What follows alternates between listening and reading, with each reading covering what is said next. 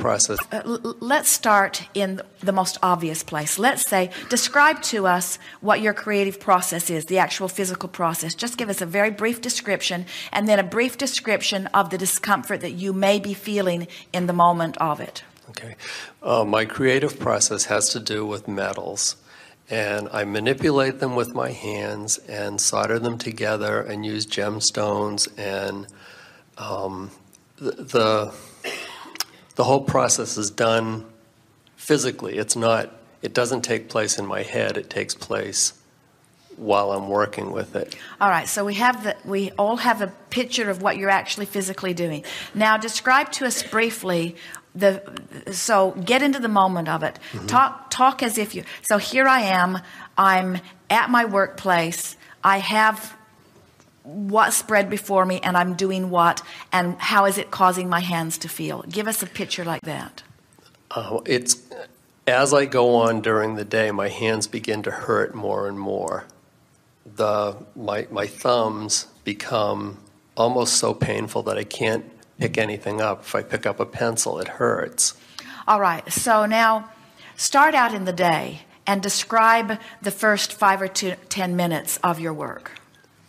The first 5 or 10 minutes, I'm usually pretty resistant. Meaning? Meaning that it takes me a while to get into the flow of doing what I'm doing. When I sit down, I'm resistant to being there. So take us, well, it's easy to understand that because last time you did it, it made your hands hurt. And so you're remembering that even going into it. Mm-hmm. So you're sort of negatively anticipating where this is going to go. And you're worried. I'm also afraid that it's not going to succeed. I'm going to make mistakes during the day. I'm going to ruin what I'm working on. All right, now you're at it. In other words, so what's happening is because you have materials that are costly, mm-hmm. and because your time itself feels precious to you, and because you don't want to make the mistake, you don't want to lose the ingredients or lose the time. So there's that sort of resistance that's bubbling underneath, and it is that resistance that is at the heart of the discomfort that has evolved. In other words, it really is not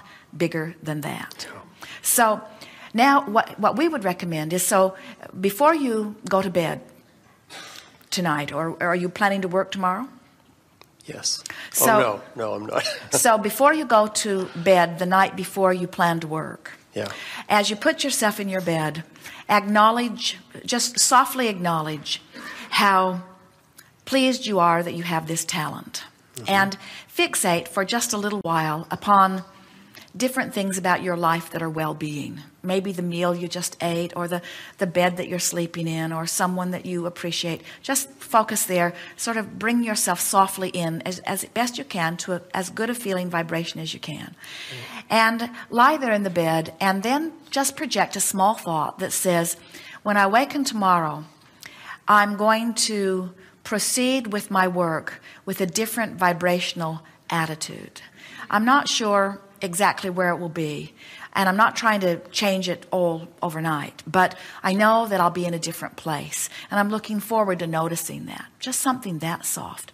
Don't make a big deal about it, or it might keep you awake all night. In other words, just softly project that, and then just go to sleep. And then when you awaken in the morning, awaken and let your first thoughts go toward appreciating your talent and appreciating your ability to create these things. Let your first thoughts go toward, I'm good at this, and I've loved becoming good at this. And I don't expect to hit it every time any more than the Olympic diver always does a perfect dive, even though he often does, or any more than anybody gets a perfect score, even though they sometimes do. In other words, I am going to give myself this leniency, this flexibility, but I'm good at what I do. Just set that thought forth.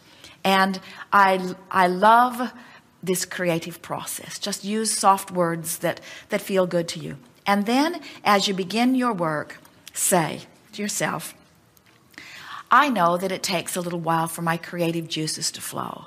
And I'm going to enjoy just dabbling here while the creative juices begin to flow. And then dabble in joy just a little bit. And then as you start getting an idea, then say to yourself, I love this creative mechanism, brain, and I love these ideas that flow, and I love these hands that translate these ideas, and I'm going to take care of these hands. I love these hands. So easy as I go, easy as I go, easy as I go. And then just proceed. Now, in the first sign of the discomfort beginning to come, say to yourself, I'm not going to push through this pain at this time. I've enjoyed the productivity that I've had just now, and I'm going to take a break. And then take the break and do your best to appreciate whatever happened. Because in doing this, what's happening, you're not pushing through the pain, and you're not letting the pain get so severe that now you have to push through it. So you're going to retrain your response to the way your hands feel. At the same time that you're retraining your vibration about the process altogether. In other words, your hands and how they feel is the byproduct of your resistance about the process. But you've got to soften both of them at the same time. In other words, now you've got two things to deal with. You've got pain to deal with, which if you keep pushing through is just going to cause more resistance. And the resistance is what causes the pain. So you've got, now it's harder for you because you do have the physical discomfort. But there are two things you're dealing with, and they are both the same thing. You're dealing with the pain, which is evidence of resistance, and you're dealing with resistance, which is resistance. Now, so you're dealing with the physical pain, but you're also dealing with the emotional pain.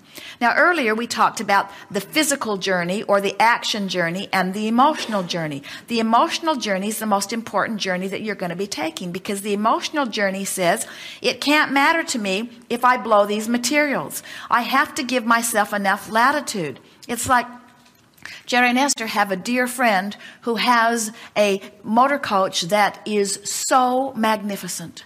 They care for this coach. They adore this coach. They wash this coach. This coach is like a work of art going down the road. It has been loved and tended to and cared for and adored for a few years now. And a dear friend was driving it a short distance and bumped it on something and made a very big gash in it, which is time-consuming and expensive to fix.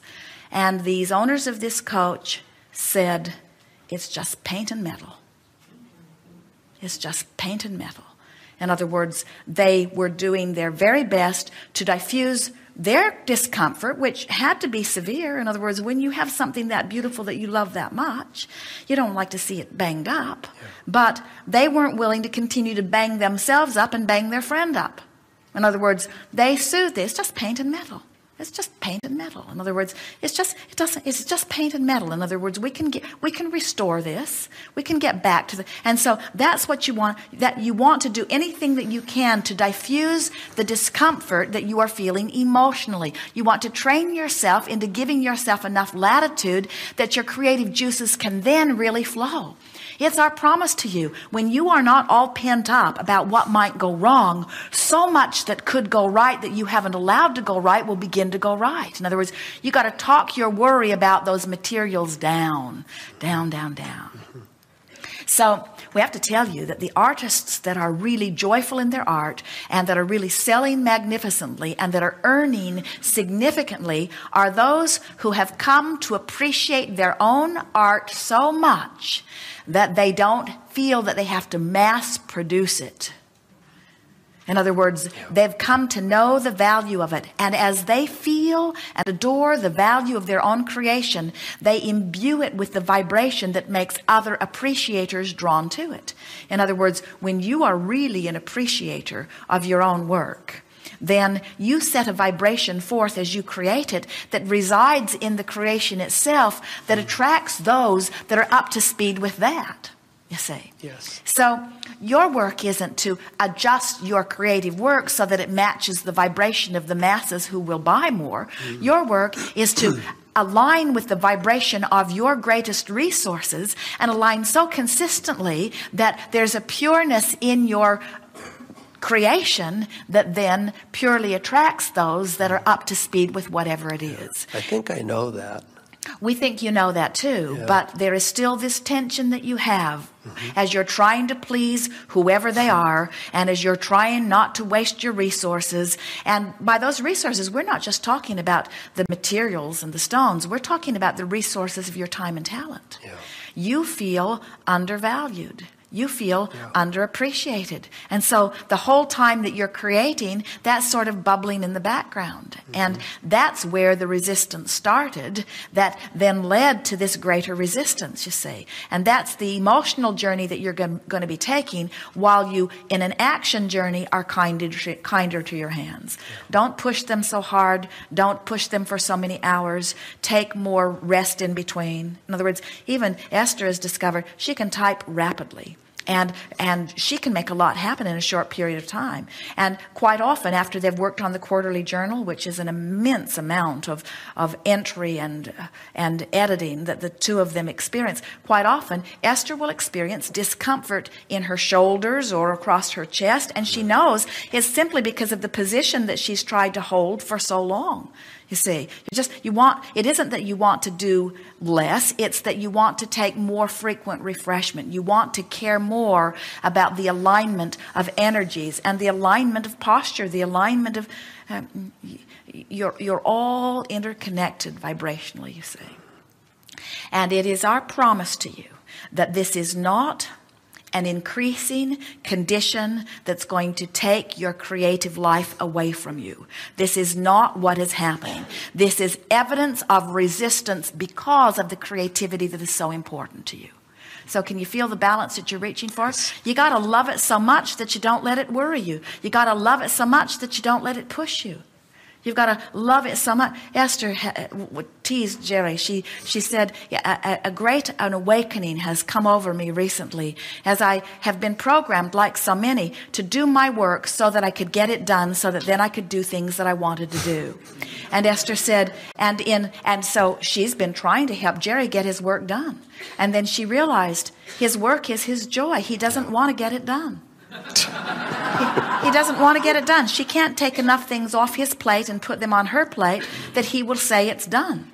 He's looking for it. He's looking for the work. He's looking for it. It's not ever going to get done. They got the quarterly journal off to the printer, and within 24 hours, he was working on the next one.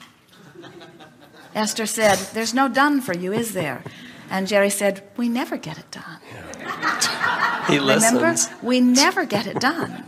And so you're wanting to see this work as the life-giving opportunity that it is. Yeah. And we think that's what's bothering you. You said, "I know that," and we know you know that. On many levels of your being, you know that this is who you are. And as this pours through you, it's supposed to feel wonderful. And when it doesn't, you are so mad at yourself, because something that is so joyful should be joyful, not painful. Yeah. And we say, just relax and tweak up the joyful, but don't be mad at yourself if you can't get all the way to joy. In other words, just be a little less uncomfortable and just a little less uncomfortable. And then smile as you're a little less uncomfortable. And when you put yourself in your bed after the first day of attempting this, and you say, "You know, I believe I did not experience as much discomfort today," then lie in your bed that night and smile and say, "I am on to something. I'm now moving in the right direction." Good. Thank you, Abraham. Yes, indeed.